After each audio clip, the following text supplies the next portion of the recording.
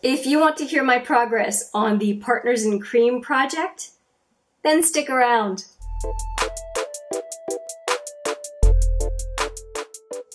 Hi there, it's Hélène and welcome back, or if it's your first time here, welcome to HMM Makeup, or Makeup.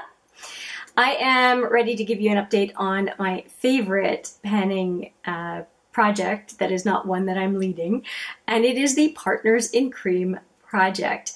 This project was basically spearheaded, or is spearheaded, by two lovely YouTubers who love to do a lot of panning of product, and that is Steph Lyons, who is a very good friend of mine, and also DaLin, also known as OutwardProcessing.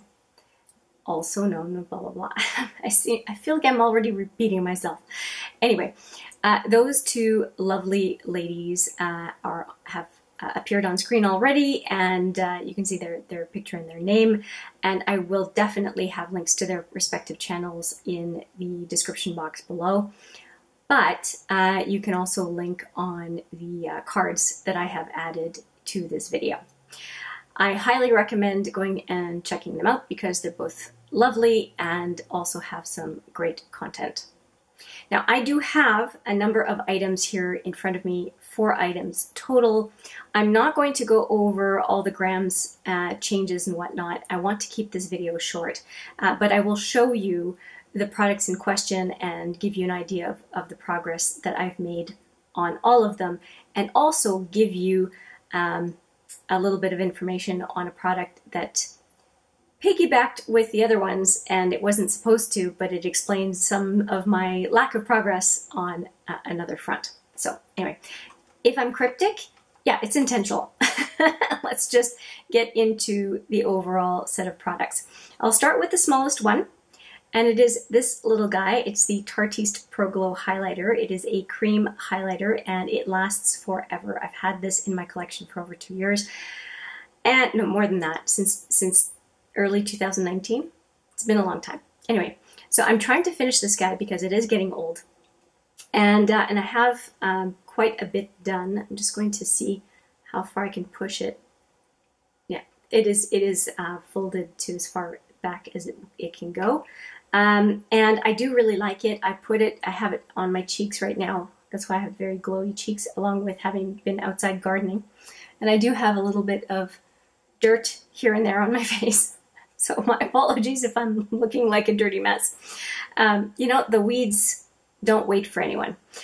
Okay, so anyway, I have made some little bit of progress on this. I think it's 0.07 grams or something. Anyway, you'll see it in the progress pictures, and I'll put the number, the actual timestamp of where the progress pictures starts, or start.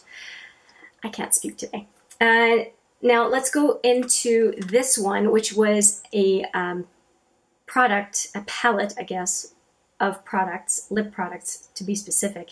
I added or rolled it into this project last month, and the only one that I used was this one, and I think I used it twice, and it really goes well with the lipstick that I'm wearing right now. And I really like this color. I actually like this entire palette, but I ended up panning a couple of other lip products, and so I just wasn't focused on this palette, unfortunately. And let me show you the 2 culprits that made me sideline this palette. Not that I'm going to stop using this palette, it's just a good reminder for me that this needs to be a priority, and I really do want to have at least 1 pan for the next update, because that lip palette is getting pretty old. Now, what I have on my lips, part of it is this lipstick, and there's a gloss over top. The gloss is not in this project, so I'm not going to talk about it, but I do want to talk about this lipstick, because this lipstick is the big reason I didn't get to the palette. This one and another one, like I said, there's a couple of products.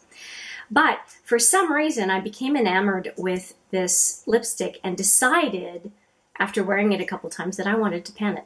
And so it ended up being a panning focus for me for this project that I didn't expect.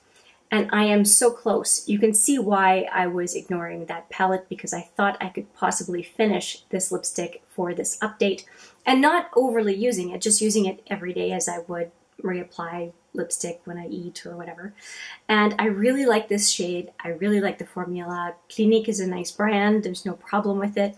And so I will have it finished for sure by the next update, and we'll be able to focus back on the lip palette as I also finish up this other lip product that I will show you momentarily. Now, this next product, and if I'm looking like I'm set up differently, I did have to change the battery in my video camera. But this next product is the product that is the signature product in my Partners in Cream project, because I keep refilling this quad from Cover FX. It's just great packaging. It's got a mirror, and it has a mirror, I should say. And it's just a really easy quad to refill.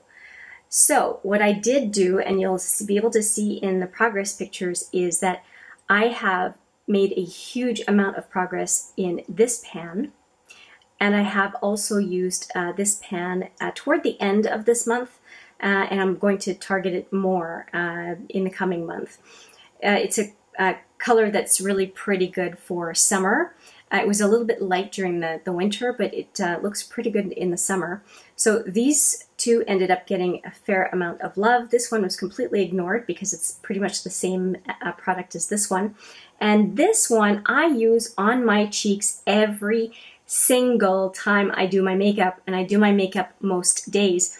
And you would swear I am not using it, but I promise I'm using it every single day. It is the Joe Fresh Peach Dream Blush. It came in a stick.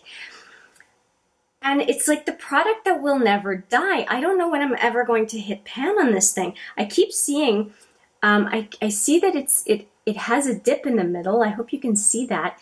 But it just doesn't feel like it's going down at any decent rate. It's unbelievable how little product it takes to have a rosy cheek. It's just amazing.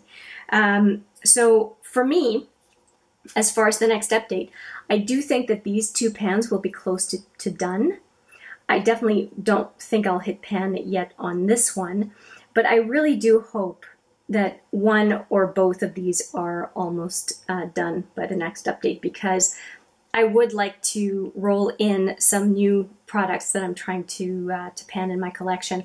And this quad is great for this panning project, because no matter what's going on, I know I can open up that quad and I have products that I need to be working on. So it's a really great, I guess, project holder, right? Because there are 4 pans, arguably 3 of them that are active, one that is in the waiting, the other brown pan that I obviously haven't touched. But still 3 pans out of 4 that are very active. It's a great kind of a packaging to have in as a project. So let's recap a little bit. I expect to be done with this lipstick, this Rogue Extra product in my Partners in Cream. I expect to have that done very early in the coming month. This palette, I want to have finished at least 1 lipstick in this palette. I can just focus on it and use it on a regular basis. They are very creamy lip products, and they're light lip products, so they are perfect for the summer. And so I think it is a very good time to be using it. For the Tarteist Pro Glow, I will keep using it virtually on the daily, and that should help me to get further down in this product, and hopefully, gosh, I would really, really love to have this almost done by the year end. And I'm saying almost because I don't think that I have a chance in you-know-what to actually finish this highlighter before the end of the year. But I would love to see a significant amount of progress. And there's a loose highlighter that I'm using right now, a Buxom highlighter. I talked about it in my Pan That Palette video. I'll put that video right there. It's kind of displaced this one somewhat, and I think that as I finish up that loose highlighter, I will double down on this particular cream highlighter. It's beautiful, but sometimes there are competing products. And finally, yes, this guy will be a very big focus again. And like I said, these two pans here that don't have a huge amount of product, I have them in my sights, and I will do my darndest to get them as close to finished as possible for the next update. I will have all the deltas for weights showing up in the progress pictures, and I'll wrap it up at the end.